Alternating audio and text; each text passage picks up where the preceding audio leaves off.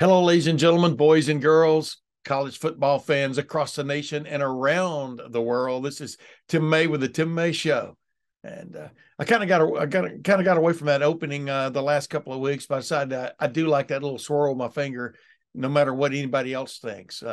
But welcome once again to the Tim May Show, and let's just get right into it. My special guest for this week, and have a really extended interview with him because I've always found him to be one of the more interesting fellows I ever covered at Ohio State. And boy, does he have an interesting story from a football standpoint and everything else. Is Devier Posey, obviously a member of the Buckeyes in the late 2000s, the first decade of this century, which is going fast. Just ask me. I just had my 69th birthday last week.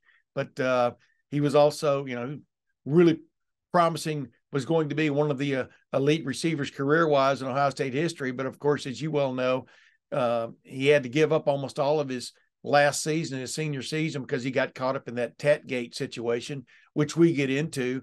I was just going to touch on it with him, but when you think back to all the lessons learned from everything that came out of that, and some of those lessons are still resonating in college football today, that, wow, you penalize these guys that much for that little. And then along came NIL. You know where I'm going with that. But before we get to that, Ohio State, one of the most important jobs in college football, especially over the last couple of decades, has been the starting quarterback at Ohio State. And that battle for the next starting quarterback at Ohio State is ensuing even as we speak. We got to watch the first scrimmage of the spring on Saturday. Appreciate Ryan Day letting us watch it, because it hadn't always been the case the last many decades, but until the spring game. But got a little insight in that battle. I mean, Cal McCord kind of took the bull by the horns the last third of that scrimmage. The last half, as Ryan Day said, but definitely the last third, and asserted himself as probably, as should be probably, the man to beat for that job. He's been the backup to C.J. Stroud the past two seasons. His closest pursuer, of course, is Devin Brown. It's still a battle. Devin Brown is going into his second year at Ohio State. Cal McCord going into his third year. But Cal McCord kind of made some plays as that scrimmage ensued. And so first battle, first points, go to Cal McCord in that regard. But it's still a long way till that opener at Indiana on September the 2nd. So we'll see how that goes. Other guys that stood out, offensive line, they've got to find three new starters on the offensive line, and it looks like the real battle going on right now is at right tackle between Zen Mikulski and the rising Tegra Shabola. That's definitely something to keep an eye on. I know for those who are tuning in and wanting to know more about the skill guys, the quarterback battle, well, that you're going to hear about that throughout this month. But really what's going to make or break this offense is going to be that offensive line. And Carson Hinsman looks pretty good at the center spot at this moment. Victor Cutler, the transfer from Louisiana Monroe, is trying to make some inroads there, among others. And then, of course, Josh Fryer. You got to figure Josh Fryer is going to be the starter at left tackle, the new starter at left tackle when that season opens in his home state of Indiana. But we'll see. Somebody could pop up. But definitely that right tackle spot is the hot spot, is something to keep an eye on. And wide receiver wise, of course, two of the Ohio State regular wide receivers are sitting out the spring as they recover from little touch-up surgeries or procedures, I guess is what you would call it. I'm talking about Emeka Egbuka and Julian Fleming. Marvin Harrison Jr. is out there, but of course they don't want to put him in too much jeopardy as the spring goes on, because why would you do that? He's getting his work in the one-on-one sessions, the 7-on-7 sessions and things like that. But a fellow really stepped up and really needs to have a good spring to assert himself with new wide receivers coming up, through the freshmen out there running around and catching passes on Saturday. But a fellow who really needs to step up and did so, in my opinion, has done so the last month or so, is Jaden Ballard. He put on a little bit of a show as things progressed on Saturday. And then defensively, where everybody's watching the cornerback situation, you've got Denzel Burke, Jordan Hancock. Denzel Burke, returning starter, had a little bit of a sophomore jinx he had to work through last year. He's looked pretty good in the practices we've gotten to see, and I thought in the scrimmage he looked pretty good. Jordan Hancock, same way. Everybody gave up some catches. You're going to against this Ohio State offense. And then at safety, it's funny. You're looking for the new guys to watch, but I've got my eye on number 41, Josh Proctor, a fellow who was coming back from injury this time a year ago, played quite a bit last year, but is really the old man of that secondary now. And the leadership, it looks like he's showing at one of those safety spots. He could really come on and really be a big difference maker on this defense compared to a year ago when he played. He was sort of in and out, wasn't necessarily the primary guy back there as the season went on. And then Sonny Styles, he's got to get on the field somehow, some way, you do believe. This guy is a tremendous talent. Obviously played, 11, 15 snaps, whatever it was, against Georgia in the college football playoff semifinal. But as a freshman, as a guy who really should have been in his last year in high school last year, but he looks the part now, man, and he's roaming the field. We'll see if they get him involved. And then finally, overall, a young man who really just stands out, and that's whether he's catching the ball or just standing there, is Jelani Thurman, the freshman from Georgia, tight end, 6'6", 253 pounds. He caught a little swing pass for a touchdown late in that scrimmage from Cal McCord. And I asked Ryan Day, if it's you and Jelani Thurman one-on-one, what happens? And Ryan Day says, I duck. You got to see this guy. It's kind of like Ohio State's answer to Darnell Washington, Georgia's huge tight end from the last several years. And of course, during the game, he got banged up against Ohio State and had to leave the game. But Jelani Thurman is quite the presence, and we'll see what he can add to that tight end room, which includes, of course, returning starter Cade Stover. It was interesting to watch all that talent on hand. And Ohio State still had sporadic trouble covering the deep ball on occasion, which, as you know, was a real thorn in their side the last two games of the season when it really mattered. We'll see how that goes as the spring goes on. But those are just some of the highlights of the spring game. And the reason I bring them up, even though a lot of people will tune into this podcast from around the nation, Ohio State's one of the elite top 5 programs in the country, really top 3 programs in the country. And all of these battles mean something, not just in terms of the impact on Ohio State, but the impact on the national championship race, because Ohio State should be favored again to be in the hunt to make the college football playoff and perhaps get another shot at making the college football playoff national championship game. Well, with that said, let's get to my interview with Devier Posey, a young man, like I said, I've always enjoyed being around.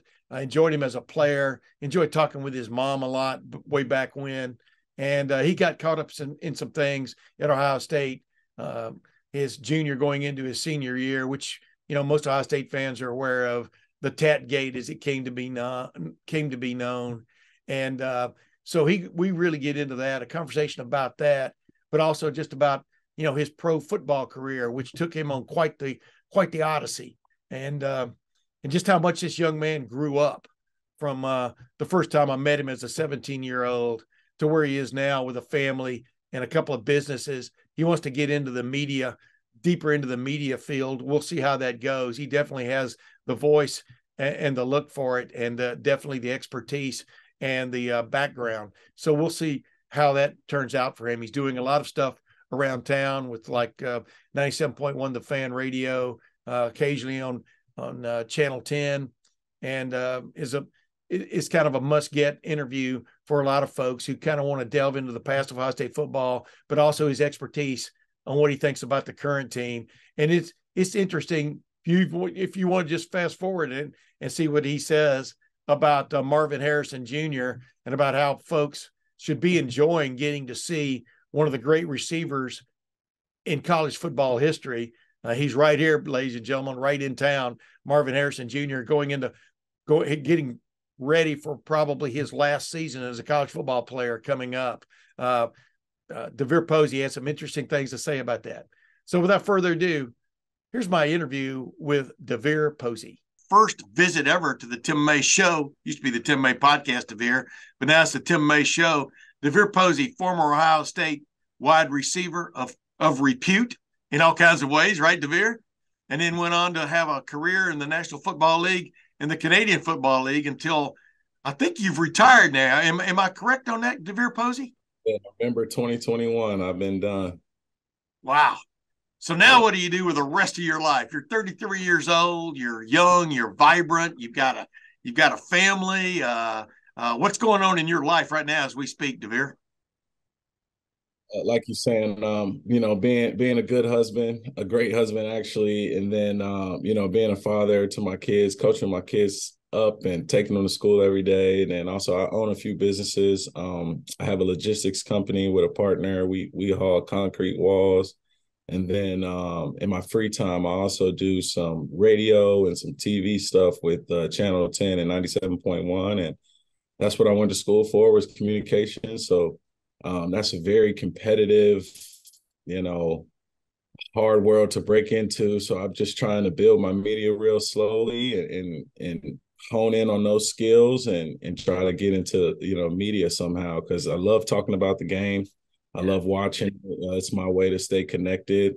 I love kind of, breaking down Ohio State football. It's obviously it's a passion of mine and something that I've loved for a very long time. It's really funny. The guys that we enjoy, at least I enjoyed talking to the most during their playing career at Ohio State, usually end up doing this. What you're talking about doing, pursuing uh, some type of media, because number one, they're good at it. Number two, you were always an enjoyable guy to talk to. You know what I mean? I mean, I wish you all the luck in the world. And of course, if I can help you in any way, let me know. But my point is, it's not a surprise to me that you're having some success in that pursuit. Meanwhile, you're putting up concrete walls. I mean, what are you talking about, Devier? Oh yeah, well we have a flatbed company, and it normally takes like the bulk of my mornings, early afternoons. I normally get to do radio and news stuff in the evenings. I haven't made it to like that 12 to 3, 5, 5 to Yeah. 7 yet, but yeah. So we have a flatbed company, and it's a concrete manufacturer called Fabcon. We carry their walls on our flatbeds. They like place these big 45, 48-foot walls on the back. And then like all of these buildings that you see, like the Amazon buildings on like 3370. Can't think of that highway that goes east from New Albany to 62 or 161. the Yeah. 161.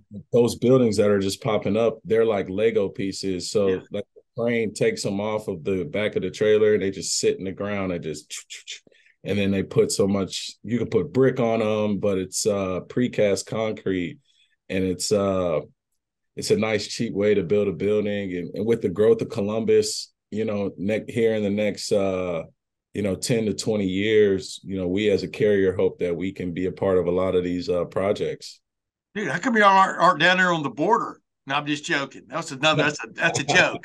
By the way, I saw some guys putting some of those prefabs up over. There's a building going up over by Bolton Field Airport or Southwest Columbus Airport, wherever they call it now, and they were doing it in a wind to like 10 or 15 miles an hour, and I'm just going, now, people think guys who play football or sports for a living are brave. Guys putting up prefab, really heavy concrete walls in a wind. Yeah. Uh, that's kind of nutso, right? It's nuts. We really, on our most windy days or rainy days, precipitation days, we I shut know. down. But I don't drive or anything. I manage everything. I dispatch and make sure we get there on time and manage the relationships between the manufacturers and us, and a lot of scheduling. But we've been able to put some people in place, and we've been doing it for about 3 years. So we're growing slowly, and it's business, it's competition, but I love the competitive nature of it, and it's fun to do, right? Yeah. Oh yeah. I mean, I didn't mean you were out there driving a crane or anything. I'm just talking about the actual act of putting up those walls. I don't know how you find guys that do that. You know what I mean? That's just phenomenal to me. Hey, but the reason I wanted to talk to you is, we're sitting here. Ohio State's deep into its spring practices now, and just had their first really good scrimmage of the spring. I think they have maybe three or four max in the spring because you don't want to wear guys out and stuff. But I was just thinking about you when you first showed up at Ohio State. What, in 2008? Do I have that right? I mean, Yep. but the bottom line is you walk into a wide receiver room that's pretty talented even then. We talk about these these latest wide receiver rooms like they've been unprecedented, and maybe they have, in terms of just pure depth of big time talent. But the point is, you were in spring drills back when you were a youngster, and Yeah. what is it like when you're fighting for recognition? You're fighting to get that shot, to get on the field in the fall. What was spring all about? What do you remember it being all about in your day? Um, my freshman year, I came in the fall camp, and that year it was guys like Hartline, Brian Robisky, Ray Small. It was a real older room with a Yeah, lot of knowledge in there. So that first fall, I got a crash course on the way to prepare. We had defensive guys like Malcolm Jenkins, James Laurinaitis, Marcus Freeman, Anderson Russell, Cam Hayward was a young guy. yeah, Just being able to go, Donald Washington, just being able to go against those guys that summer, I always learned like the way how serious Malcolm was, when we're doing those drills with no coaches around, like he was running the drills, running the 7-on-7s, and I just was a really competitive young dude, man. I wanted to show that I belonged, in whatever it was, whether it was the stadium runs, gassers. The weight room was always a little bit hard for me just because I had like a long wiry frame. But, I knew what I couldn't do in the weight room, I knew I could outrun people just coming off a, state championship, 400-meter dash. So I was in like, I missed that shape, Tim, like yeah, I couldn't run a 400 if somebody paid me $100 million, man. But no, so I just remember, those leaders just really putting a lot of football knowledge into me early. And then so after my freshman year, obviously I was behind Hartline and Robo a lot. And I just saw the way that those guys prepared. And I think Robisky gets forgotten about in that long line of receivers just because, he was like after Ted and then like, but he was a technician. Hartline was a technician, and just being in the film room with them and Daryl Hazel, it was a great experience. So going into my first spring ball, I was like, fighting for a starting job. So I took it very seriously that spring, and the winter workouts were huge for me because I wanted to bulk up and really show, that I could take those hits at that level. But yeah, so spring was like my first experience as being a starter and showing that I could be an X receiver. And so it was very important to go out there every day and show what I could do. But the only thing with me in spring ball, I would have great spring practices, but I never had a big spring game. Like I would always, I never had 100 yards in a spring game. I don't know what it was. Like, it just seemed like to be totally honest with you, I hated spring ball. Like, I just didn't like playing football in spring. I was a 3-sport guy, so I was playing basketball and running track. So it just kind of blew my mind. I'm like, why are we practicing right now? yeah. But I took it with it, and it helped me go into fall camp my sophomore year, as the clear-cut starter, me and Dane Sanzenbacher, and I was able to play my sophomore year and start. So it was an awesome experience. Yeah, play golf occasionally with Dane. I mean, he's come one of Yeah. my favorite guys. You guys, man. I enjoyed covering those teams, man. Just y'all were all individuals, you know what I mean, but great personalities, and just that cavalcade of names you named off, just getting into that. But I wanted to ask you this: did as you're trying to establish yourself as a starter, or work your way at least into the rotation and stuff, are there sleepless nights involved? There's competition. You understand what I'm saying? And is it a sense like now with as loaded as it looks like Ohio State is on the offensive side of the ball in the skill positions? Do you think there are guys who understand, hey, this is my moment to make it or break it? You know what I mean? I mean, because there's always new guys coming in the door. There's the older guys that you're trying to unseat. I mean, what is that like just from a mental standpoint or psychological standpoint? I think for me, like a term that I heard, just come from Cincinnati was, "Hey man, don't get lost in the sauce."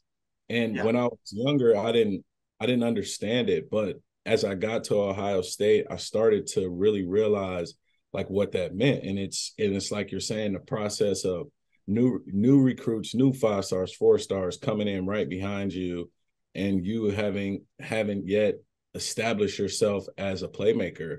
And so I always like feared like not getting lost in the sauce, but I also like trusted myself because I was like one of those guys that like you're gonna have to kill me to beat me as far as like competition. Like I'll outlast you, I'll out tough you, whatever I have to do to like, and it's not, physical competition with the guy next to you. It's the guy across from you, that defensive back, those Chimney Checkwas, Devon Torrances, Donald Washington, Malcolm Jenkins, and it's like you're going against guys who played in the National Football League every single day.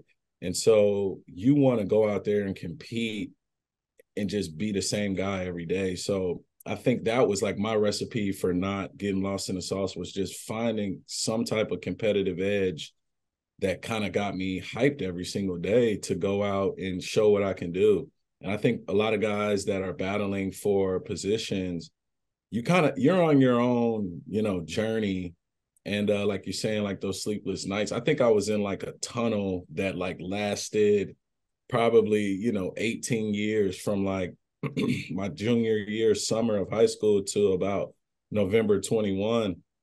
And it was crazy. I was talking to this guy. I was doing this, this mental health, like sort of like mental cleanse, heart cleanse, emotional cleanse thing recently. And he was saying to me, I bet you're tired. I bet, your feet hit the floor every day and you're just pure will and pure grit. And for a long time, I was just driven by that goal, right? Driven, it's not sleepless nights, but like the fear of failing, right? Yeah. The fear of not having full potential. And you go into these, these kids are getting recruited, you sign that letter of intent and you enter that 10-year portal where, that light at the end of the tunnel gets bigger and bigger every single year. And that light is, the end of your career. Some guys, their career ends after college. Some guys are blessed enough to play in the National Football League, whatever, CFL, XFL, USFL. But when you're in that world, Tim, every day is a battle, right? Every day is a mental warfare of, can I perform at my best? What do I need to do to perform at my best? And it's not really a battle of like 9 to 5, but more so the battle of like 5 p.m. to 9 a.m. And like when I started understanding that what I did off the field reflects what I did on the field, it really helped me stay, focused through that tunnel. Yeah. Yeah. What a tunnel too, man. it can be well lit and it can have creepy crawlies in it. You know what I mean? I mean, it's like there's some dark places in that tunnel for sure. The lights were out a few months for sure. Yeah. Hey, I just want to touch on this. You were part of the guys that got caught up in that net, at the end of the 2010 season. And as it was euphemistically called the Tat Gate, whatever. And then you had most of your senior season in 2011. Obviously, Jim Tressel in essence was forced to resign or resigned going into that 2011 year, whatever. You had to miss almost all, which was the most ridiculous penalty I've ever dealt with. I've told you before, man, nowadays, everything that happened then would be totally legal. You know what I mean? But from the NCAA's eyes. But my point is, you had to miss almost the entire season. You came back for what? How many games? I'm trying to remember. Was it 3? Yeah, 3 games. Yeah, my first game back was senior day, which was a lot of sensory. It was a lot of emotion. Yeah. I played in 3 games. It was Penn State senior day at Ohio Stadium, and then we played at Michigan. It was like one of those losses in that 10-year span that if Braxton just touch, or maybe if I'm 10 pounds lighter, and I can run under the ball, whoever's fault it was. Me and Braxton have done that over 60 times together since then. And then the bowl game, Gator Bowl. So yeah, I missed 10 games, and it was a battle of mental warfare for sure. But I think the best part for me was I really got to go through something that I could still use today, right? Because you're at a place at Ohio State where you're the number one wide receiver, number two, whatever you want to call it. And everybody around town loves you, the state of Ohio. And what I didn't realize was how national Ohio State was when I played. My cousins who lived in Atlanta would say, man, we go to Ohio State bar to watch you. And I was like, wow, like that's crazy. And then, that story comes out and it's national news, and we go through what we went through leading up to the Sugar Bowl. They hand us the penalty, but say, hey, no, we're going to let you play in the Sugar Bowl. And then we're going to give you more games in your senior year. And just, leading up to that junior it was tough to make that decision to play or not, because, Trust was having issues, beating SEC teams. What does our NFL future hold? We want to let the seniors like Sanzenbacher and Cam Hayward go out, Brian Roll go out the right way. Yeah.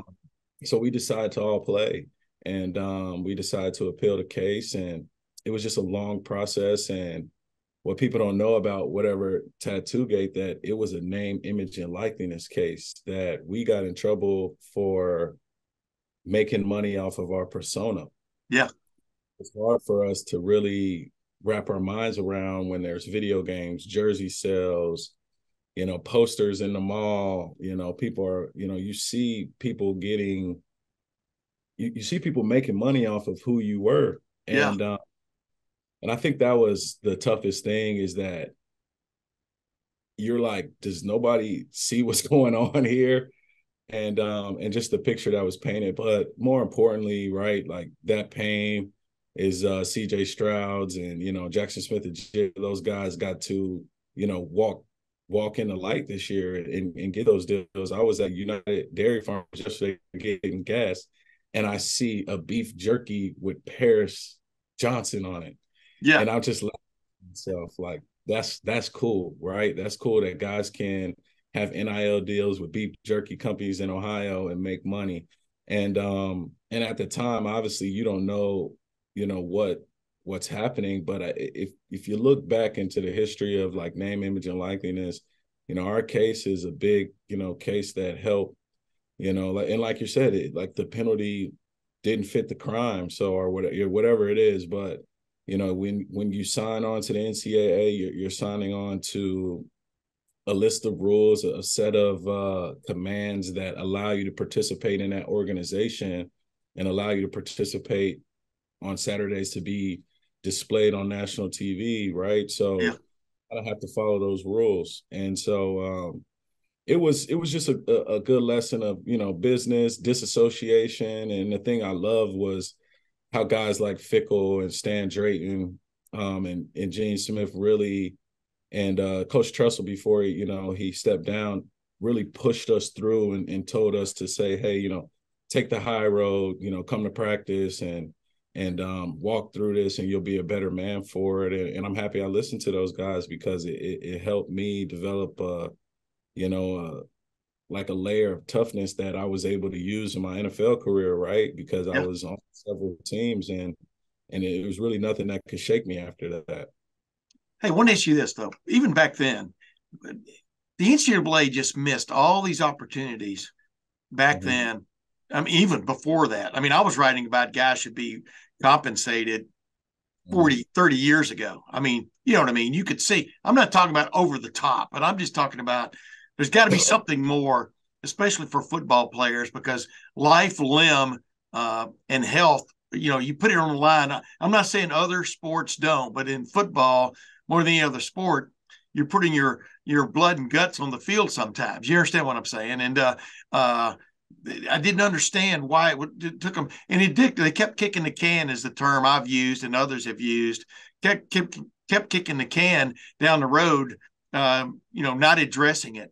As you looked out back then, what would have been a thing that the NCAA, and by NCAA, the NCAA is Ohio State, it is USC, it is Wyoming. You understand what I'm saying? It's not just this governing body sitting in a castle somewhere. What is something they could have done that would have as you look back on it now, appeased you guys, uh, meaning make you feel like you're being compensated? What would have been fair back then, do you think, Devier? It's what's so interesting about that. We were talking about what I studied in school. I was a communications major, Yeah. and I had this speaking class, and I had this partner. We're still friends today. He actually lives in Hawaii. We went and visited him earlier this year, but I met him in my public speaking class. And for that quarter, we had to do a speech that lasted 30 minutes. Me and him picked why NCAA athletes should be paid.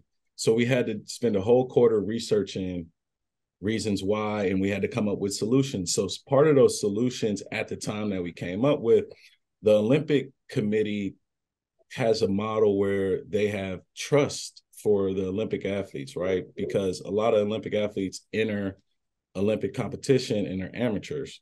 So the money that they make from marketing, they put it in a trust, and they keep it up until they're like age 22, 25, so that if they want to compete at the NCAA level, they don't, all the money they made, through marketing or, via whatever competition, pots or whatever they make, purses, they can get that money in that trust after their amateurism is complete. Yeah. So that's a way that we thought about. Another way was creating a union, so if you will, that can negotiate with the NCAA for a percentage of the TV money, right? Because that's a big part. Like, that's what a lot of the collective bargaining agreements with baseball, basketball, and the NFL are.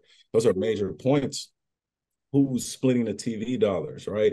And that's why, if you look at the NFL per se, that's why guys like Joe Montana made so much money, or Tom Brady's making so much money. And then you look 10 years later, now Kirk Cousins has made more money than Tom Brady has ever made. Yeah. And I don't know if that's accurate, I'm just giving an example, but it's Yeah. because the viewership dollars that have increased, the marketing that the NFL has made in that time. So allowing the NCAA students to create some type of union to negotiate there. And then also redlining the national letter of intent, right? Because the thing about the national letter of intent is you're signing away your rights as a United States citizen. So when we went through our case in the appeal, what was tough and how they got so deep is because we had to turn over, email records, phone records, bank statements. Those things can't be subpoenaed in the court of law unless there's like a federal, need for it. So when we went through our case, we could have been protected if we would have kind of like redlined that thing that line that basically makes it, it's essentially the 13th Amendment, right? That prisoner. And so to participate in this, you kind of forfeit your rights as a United States citizen. So we went pretty deep on that project. Obviously, we got an A+ on it. And some of those things to protect the guys legally, obviously the trust fund to save up for the guys for after football, and then or whatever collegiate sport, and then also just participating in some of the revenue that the big wigs make.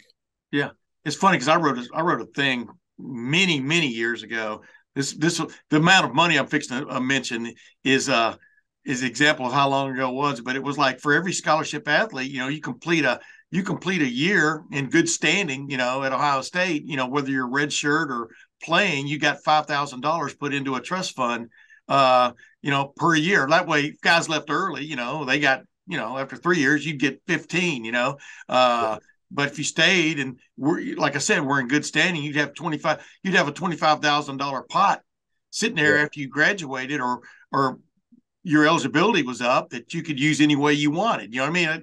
For one of another, you could buy a car, you could put a down payment on it. My point was you were being compensated somehow. That was just a rudimentary way of getting into it. And like you said, all the numbers now have just blown up exponentially. It's where it's going. But I'm just wondering, as you look back on it now, did you ever wonder why the powers that be, the administrators, the guys running the show, couldn't see that then, that this what happened over the last year and a half, 2 years was coming in some form or fashion. You know what I mean? Do you look back and go, they had their head in the sand? I mean, what is your take on that aspect of it? Of guys who couldn't have made that difference didn't, you know? It's very interesting you say that. I've always felt that the rules that were enforced were sort of, archaic, but they were the rules. And what's interesting, a lot of the people who were enforcing the rules, sort of like that good cop, bad cop thing, right? Like they've turned. A few guys who investigated us, I won't mention the names, but they were on the committee that went to Supreme Court that petitioned that college athletes should be paid, right? And our case was a big reason and turning point in their career. Former NCAA investigators who saw that side of things and saw like what was going on, right? And I guess like the craziest thing is to put a good product on the field.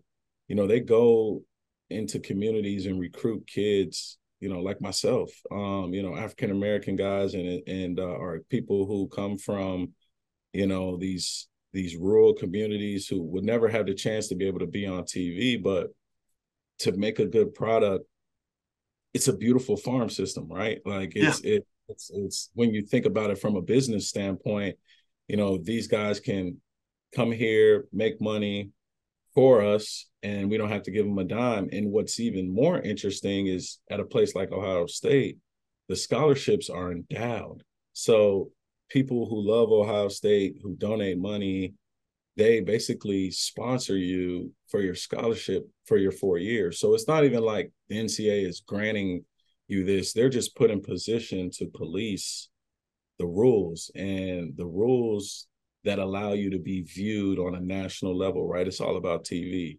Yeah. And so I think that's what's interesting. I think they knew for a long time that this was coming. And also they kind of threw us a bone and threw us in the desert. Like, you guys navigate this name, image, and likeness stuff, which is very tough now. But as we're coming through this desert, the real money of what I just spoke about, like the TV dollars and how the monies get allocated, we haven't even crossed that line yet, right? That's the real money. So it's very interesting that they gave us this, but still kept that. So they waited long enough to where y'all, meaning student athletes now, are being compensated by everybody but them. You know what I mean? Now, let's grant, an Ohio State education, a scholarship is worth a lot of money. There's no doubt about that. But is it over and above? Is it worth? You guys, in my opinion, like I've always said, are worth over and above what that worth was. That's my point. And that was always my point, and everybody else's point. But it is funny. But it, they created their own chaos by kicking the can down the road. And let's face it, it's literally like y'all were employees, but you weren't recognized as employees because, like you just said, they had the right to look into every nook and cranny of your life. And if you opted not to let them look at your bank account or at your phone records then you were suspended. You know what I mean? That was what was crazy about it is obviously Terrell opted, to leave school early, and if in fact leaving school early is the right term there. But I just remember all the work attorney Larry James did on behalf of some of you guys, and just how he would prove points, but the NCAA would literally turn, in essence, a blind eye to some of those things because they had their agenda on that thing. I'm talking about the investigators, and they were going to pursue it. And and I will say this though, the idea that everything that happened way back then should have been corrected in hindsight after NIL came along, name, image, and likeness came along and stuff, I didn't agree with her either because, that's like if you get a speeding ticket for going 45 and a 35, when it was 35 miles an hour, but then they change the speed limit to 50, they don't give you your money back. You know what I mean? At that moment, you broke the rule. You know what I mean? But anyway, you got past that. You got drafted by the Houston Texans, I think in the third round, if I remember correctly. Yep. And then you went on this Iliad and the Odyssey. You know what I mean? You went on this odyssey of pro football, and number one, you thought you'd made it when you got drafted in the third round by the Texans, right? You were just give me that idea from a career standpoint of how you felt hearing your name called and getting on with your life. Yeah, it was a feeling of wow, you can still achieve your dreams, even in the darkest places. And I think for me, the pre-draft process was very, very important. I was blessed with an amazing agent, Mike Parrott. He was actually Cam Hayward's agent, and Cam really spoke highly of him. And the thing I love about Mike Parrott was he was very aware of the situation.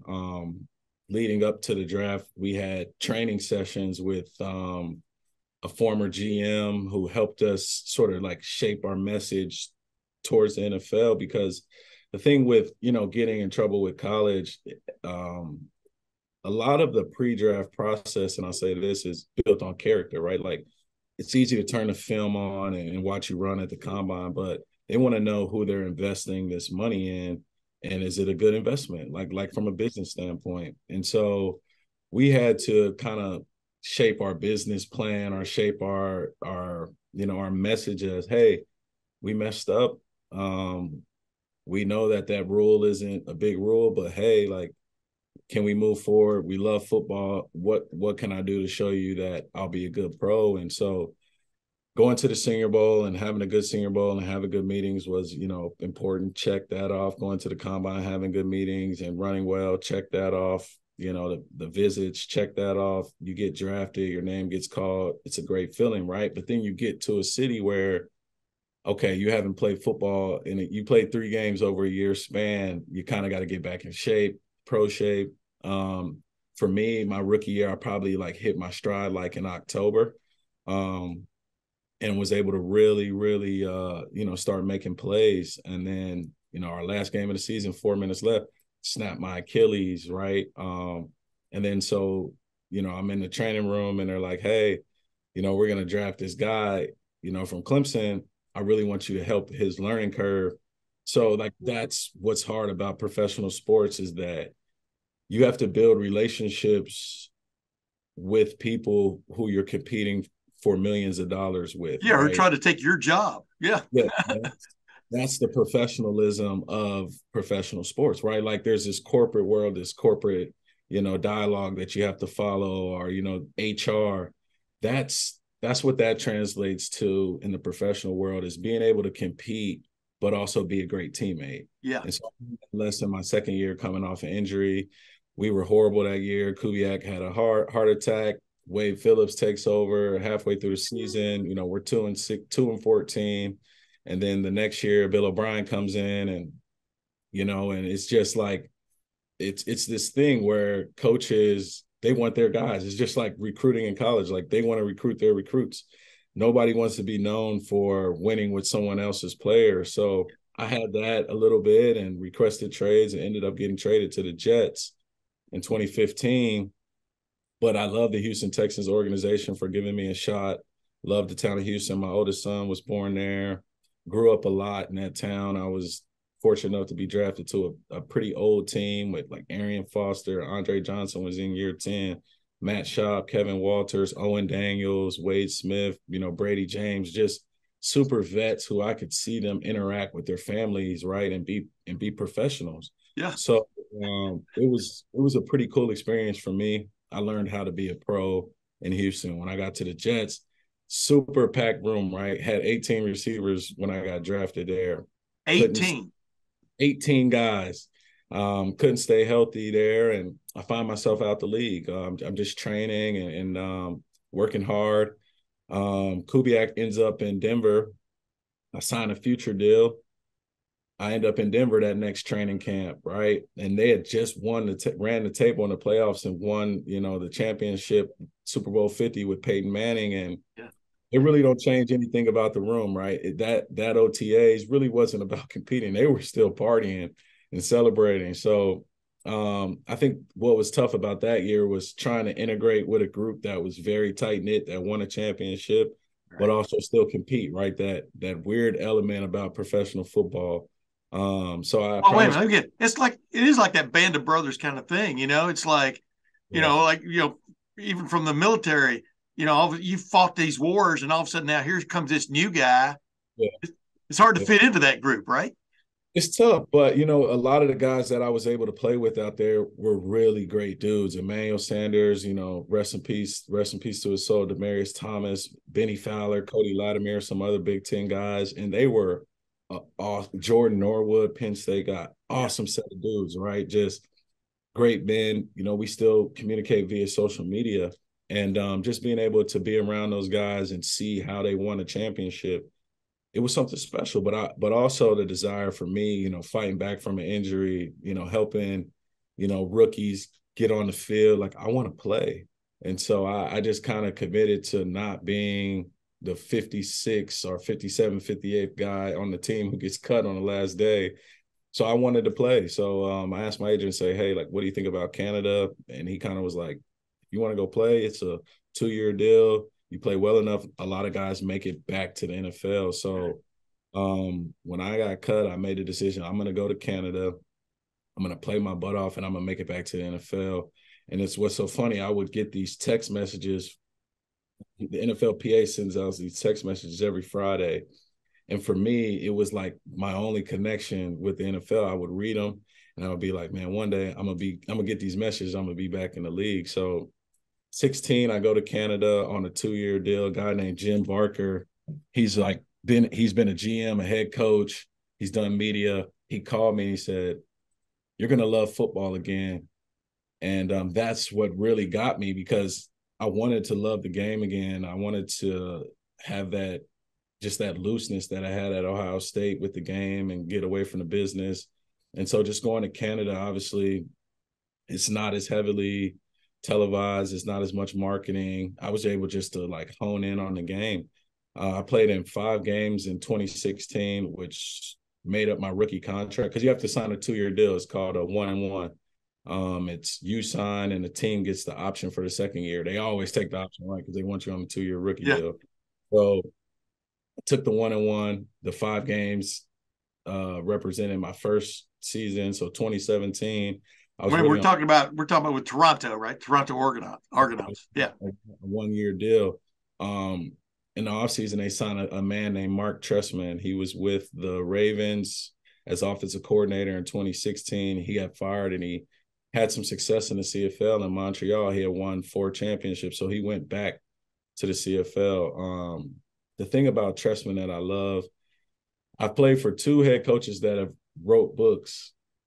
Jim Tressel, The Winner's Manual, and then Mark Trestman, he wrote a book called Perseverance. So every single day he had this, like, it wasn't like quiet time that Tressel did, but he had this moment where he would want you to reflect about like what you're doing it for. And this team building idea that he had, just taking each day one step at a time, getting to know your teammates, getting to know their journeys, and understanding everybody that's here has gone through adversity. I got to play with some incredible vets in the CFL. It's a guy named Ricky Ray. He was a quarterback. He was the only quarterback in the CFL to win 4 championships. So he's the most winningest quarterback in CFL history. SJ Green, he's a 10,000-yard receiver. He's won 3 championships up there. So those guys really helped my learning curve, understanding the waggle, understanding the different angles, using the whole field, the timing because of the field length, and just understanding defenses in the CFL. And so we were able to have it was a crazy year. We were 9-9 and ran the table and won the Grey Cup. And I just think, and I got hurt. I missed 5 games that year. And then when I came back, I just had this like Mamba mentality, Mamba focus, because Trestman, I always tell him, and I'll text him, and say, man, I appreciate you. I feel like, you helped save my life. And because what I learned that year was how to become like a better husband and a better father.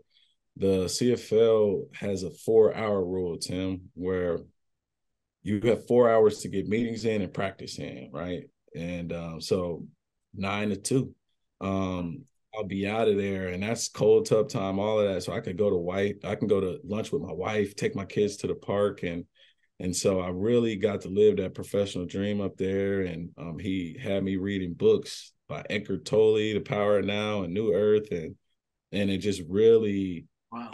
helped me along my journey, get my mental together. And because I was pretty angry at football, I'm pretty angry at coaches, and I was able to get my best play out of myself at age 27, and was able to win a Grey Cup and Grey Cup MVP. It was just a special night, and earn a contract back to the NFL. So I was able to accomplish my goals and sign back to Baltimore. And it was just one of those things where, hey, like, I could see the difference, right? I had 3 transitions, NFL to CFL. There's things about the game. And then from the CFL to NFL, there's advantages that I noticed. And then and then after I got cut in Baltimore, I appreciate John Harbaugh for giving me a shot and opportunity. And then when I went back, I kind of said, hey, I'm going to finish my career up here, and had a few other stops in Vancouver with the BC Lions, Montreal with the Montreal Alouettes, Hamilton, COVID year, and then I finished in BC. So very, very appreciative for being able to play in North America, all of North America, right? I got friends and family, Coast to coast. Vancouver to New York, man, from Montreal to Houston. I have friends and colleagues and people that I can call for favors, and it was an amazing journey, and I wouldn't trade it for anything. You would, as a football player, you would like to have played. Most football players like to have played the same place for 15 years, I would think, although you'd be beat up by that. 15 years, you'd like to have 4 to 5 rings on your fingers. Yeah. And then boom, you're done with that. And now, everybody in whatever town you ended up in, that's where you are. That's one way of looking at an experience and going, boy, that was rich. The other way is like you just pointed out, you went coast to coast with your football career. Your experiences at Ohio State, from the highs to the lows being not getting to play, and then finally coming back to get to play. But my point is, as you look back on it now, Devier, how much richer of a human being are you? Heck, man, as you and I were talking about before we started this show today, just the moves you made, with your family. And I'm not sure I'm sure they probably went with you everywhere because you're a family man, but just the moves you made, just, you can get enriched and not say a word to anybody, just the experiences. But how much richer of a human being are you now, having experienced all of that? You understand what I'm saying? Yeah, no, I do. I think it's a 1%. Like I like to use Cam Hayward as an example, right? He's been in Pittsburgh. Yeah, a lifer. I think the public and the fan base thinks that's what the professional life is made of, but there's more people who have journeys like mine. Yes. And Cam. Like, Cam is a 1%er of 1%ers, like that's a very special Hall of Fame type career, right? And even there's even Hall of Famers who have had to switch cities, but that's a 1% type of guy. And hats off to him. He's earned every bit of it. But it's interesting you brought up that, like, the journey, right? We went to Hawaii, we went to Maui as a family in January, and there's this thing called the Road to Ohana. And it's this 8-hour drive, right? And these people, we were one of them. You want to get to Ohana, but when you get there, there's nothing really there. Yeah. The way there's trails with breathtaking views. There's a point where you're above the clouds and you can kind of see see all of Maui and the ocean. There's spots where there's black sand beaches and pink sand beaches. There's waterfalls. And I think so goes with life, right? Like, it's about the journey. It's about the things you see along the way, the experiences you have on the way to Ohana, and not necessarily Ohana as the destination. For me, it was about the journey, right? The brotherhood, the living in different cities, the things I learned about this town, that town, the things I learned about, currency exchange or doing taxes in 2 countries or work in a business from across the border, or what does life look like after football. Those edges that I was able to get, because like there's guys in the CFL who know, like, this is my last stop. So I have this business, I have that business. And then being able to learn from those guys. And the funny thing about Canadian players, on their rookie deal, they pay back their college scholarships because they don't get college scholarships. They have to pay for school. So you learn how to live smaller, right? You learn how to, save each dollar. For me, that was huge because I was coming from an NFL lifestyle where guys live so big. Yeah. I was able to change my ways, and now I can, participate in business. I don't have to work a job because I learned, how to save. I learned how to put my family first and not my desires first. And I learned team building that I can translate to business, right? I learned we won a championship. I understand how you can maximize each day and give your brother your full effort for a common goal. I learned how to just calm my mind down and manifest things that I would like to see in my life. I learned to overcome. And so anything that's thrown at me now, I think I'm pretty much prepared for it. And that's what the journey is about, is the destination. It's so crazy. I've been doing motivational speaking, Tim, and I always talk about this. And I want you to highlight this for sure. Like, the dream of the first attention is our first dream, right? Like, for me, it was being a Buckeye and going to the NFL. And I dreamed that dream when I was a kid, right? But the thing about the dream of the first attention, it prepares you for the dream of the second attention. And the dream of the second attention is what your life purpose is, right? So when you live in that second dream, it's your purpose on this earth. My purpose on inspiring people, or leading my household, my wife, my children. I got 3 boys. They don't know the athlete Devier, right? I got an 8-year-old, a 3-year-old, and a newborn. They won't know the guy who was getting up at 6 and working, but they see me now with those habits, right? I get up early, I read the Bible, I meditate. They see me ready for the day. They see me teaching them how to fight through adversity.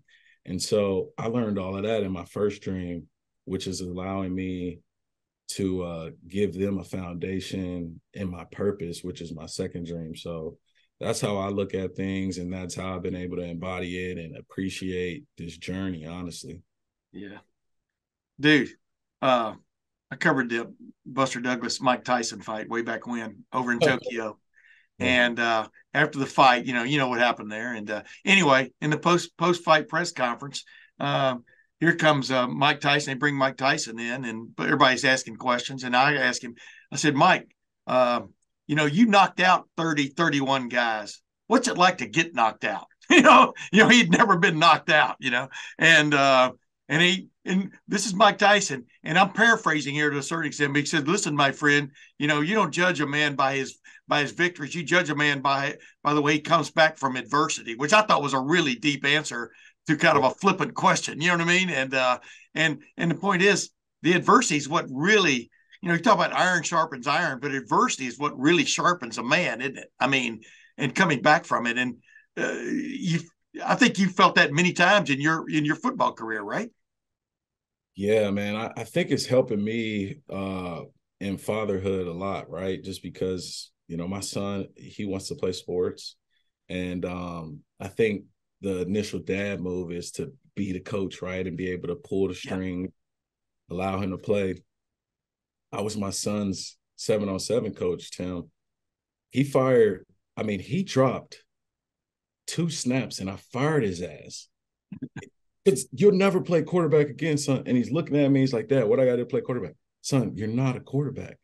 And I can't protect him from his adversity, but I can only prepare him for the world, right? And I think it's allowing me to really teach them lessons about how the world really is, and how tough you kind of have to be, right? Yeah. You know, like he's not going to grow up in a situation that I grew up in, obviously, because I am who I am, but I can allow him to learn from sports in the same way that I learned from sports. I remember my youth coaches always tell me, man, football is a lot like life. And I would just look at them like, no, it's not.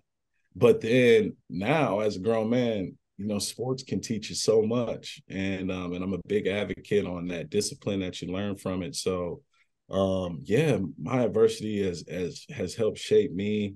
It's made me resilient. It's made me appreciative and gratitude, and the level is very high, and same people that you meet on the way up are the same people you meet on the way down, and I think I've been very successful at just being the same person on the way up and the way down, and adversity has humbled me, right? It's allowed me to be like that. So I'm thankful for that. I thank God every day for the journey that we've been on, and I really believe he wants to use me to help a lot of other guys, along this journey for sure. Hey, last couple of things. Number one, have you ever been around? I mean, and maybe I'm wrong about this. I think Jim Tressel is one of the great rocks, steps, whatever you want to talk about it on your journey up and down. You understand what I'm saying? Just he just retired from being the president of Youngstown State University after being one of the more successful college football coaches in history. I mean, you talk about a resume, right? And who knows what he's going to do next? Maybe he will become a senator. We used to call him Senator Tressel, but more behind his back than in front of his back. But in a nutshell, what did he mean? What does he mean to you? What does he mean to your life? And that's, this is you and I didn't even talk about this. He may not even be a major factor. I don't know, the way you look at it, but I'm just thinking, coming in contact with that guy for 4 years, as you look back on now, what did it mean to you, to your life and your experiences? I think just the way he led by example. I mean, he has this incredible gift, beyond the X's and O's, beyond the media, but this connection with people that he has, right? This thing that he can do where you can tell him one thing and he'll never forget it about, your auntie or your uncle or your brothers or sisters. He has this gift, gift of empathy that's impeccable, and its emotional intelligence is extremely high. I think I learned how to shake the CEO's hand and treat him the same way I would treat the janitor from Jim Tressel, right? Yeah. I learned how to take the high road from him. One thing that he asked of me before he stepped down was, you don't get any second chances, where you gotta take the high road at all points in your life. And I think it served me on the field. It served me within my marriage. It served me within business, within this communications world, that the high road might be a little bit, the detour might be a little bit longer, but it's going to always pay off.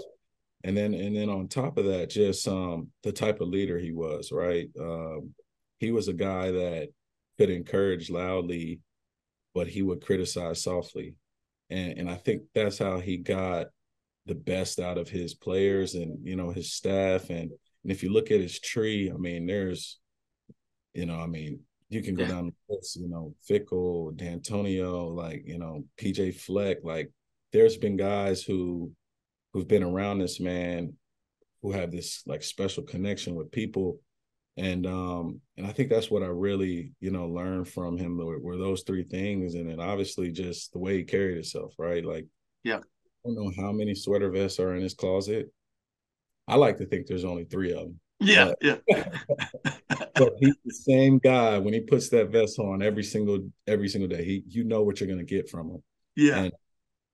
And I'm just really blessed to have crossed paths with him and be able to be one of his students and his players, and just still lean on him to this day. I call him for advice and how to handle things, and it's a blessing to come across a man like that for sure.